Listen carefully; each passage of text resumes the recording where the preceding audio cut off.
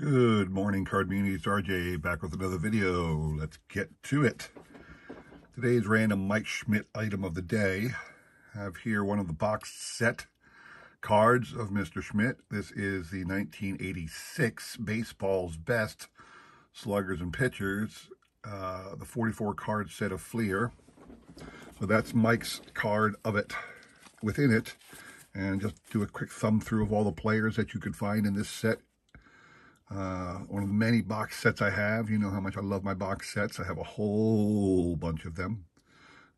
These are alphabetical, so Blyleven, Boggs. Going to go through real quick. Brett, Tom Browning was a best pitcher back in '86, if you can believe it. Canseco, Will Clark, Clemens, Alvin Davis, Julio Franco, Kirk Gibson, Dwight Gooden, Gossage, Pedro Guerrera, Ron Guidry, Tony Gwynn, Earl Hershiser, Kent Herbeck, Reggie. Wally Joyner was a star rookie at the time.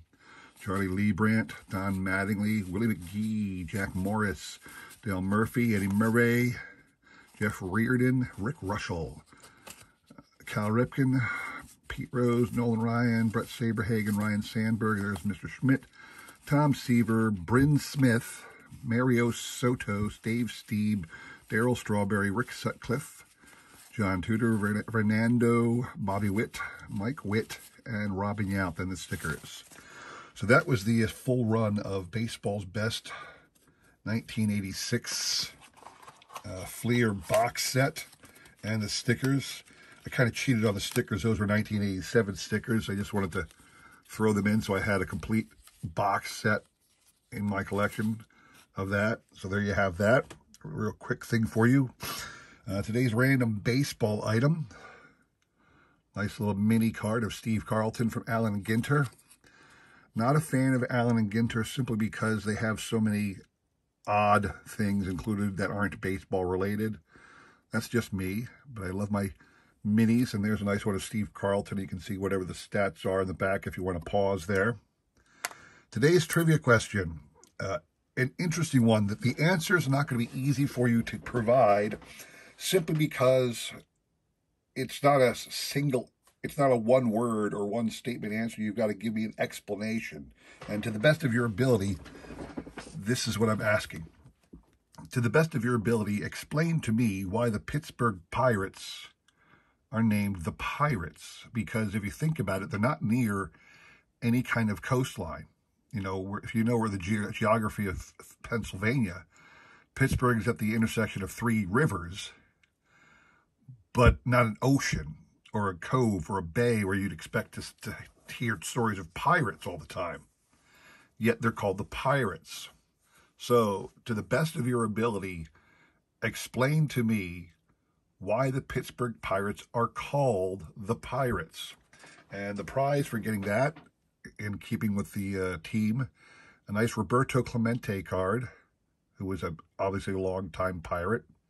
This is from the Upper Deck decade of the 70s set back in the day. I guess like 1995 or something like that. This maybe even 2000. But this is the Clemente card. Decade date line from that set.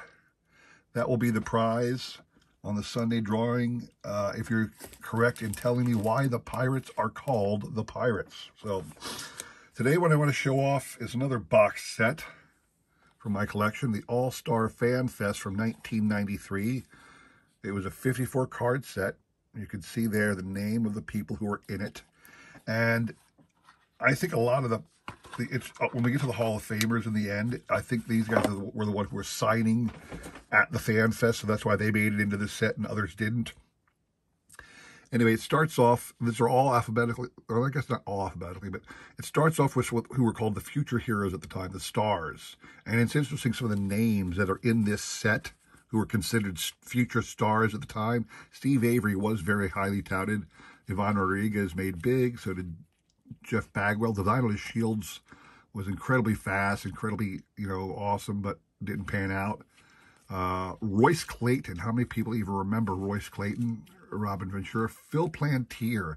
That was a name from the past. How did he end up in a future star set, people might think? Ray Langford, Juan Gonzalez. And then Frank Thomas was your future stars, okay?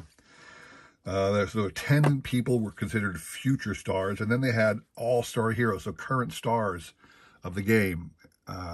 Alomar Jr., his brother Sandy, Wade Boggs, Barry Bonds, Bobby Bonilla, George Brett, Jose Canseco, Will Clark, Roger Clemens, Eric Davis in his Dodgers uniform, Rob Dibble, one of the Nasty Boys, Cecil Fielder, Dwight Gooden Jr., nice little junior card if you're a fan, taping up his bat. I love to see that.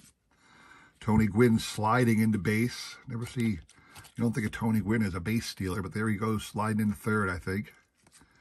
Brian Harvey was a great relief pitcher at the time. Ricky, I love this picture of Ricky kind of sitting there taking a picture. Howard Johnson.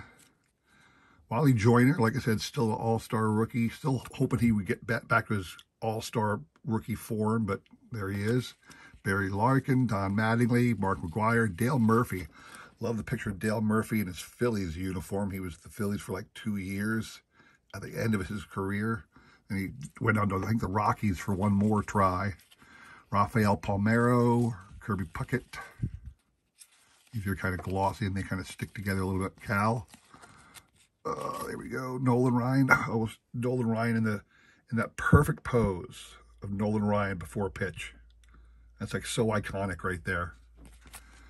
Chris Sabo. Can't believe he's still considered a star even then. Ryan Sandberg. Benito Santiago was a all-star catcher, very highly thought of catcher at the time. Ruben Sierra, Ozzie Smith, Darryl Strawberry with the blubble, Robin Yount. So those were your current stars who made it into that Fan Fest set. And then they had a few Hall of Famers. And again, I think these are just 10 Hall of Famers who were at the All-Star Fan Fest to sign, so they made it into this set. You had Raleigh Fingers, Reggie Jackson. Love seeing Reggie in the old style A's with the yellow batting helmet. That's fantastic. Young looking Billy Williams, Lou Brock, Gaylord Perry, nice Ted Williams, Brooks Robinson, Bob Gibson, Bobby Bonds, Barry's daddy, and then Robin Roberts. So that is the All-Star Fan Fest set. Hope you guys enjoyed that little showcase. It's one of those many box sets that you can pick up for like $1 if you're lucky. Certainly $5, certainly less than 10 wherever you get it. And it has some quality players, both stars, rookies, and Hall of Famers in it. So I highly recommend you find these types of sets whenever you can. That's just me. I love them. I hope you do. So thanks for taking a moment out of your busy day to come and watch my video. Don't forget the trivia question. Try and explain to me is a better way to say it. How did the Pirates get the nickname Pirates? And if you are successful in sending me the answer, and then we do the drawing on Sunday, you could win that Roberto Clemente card, which, as I'm sitting here, I don't know where it ended up in front of me, but anyway, so there you go. I hope you enjoyed that.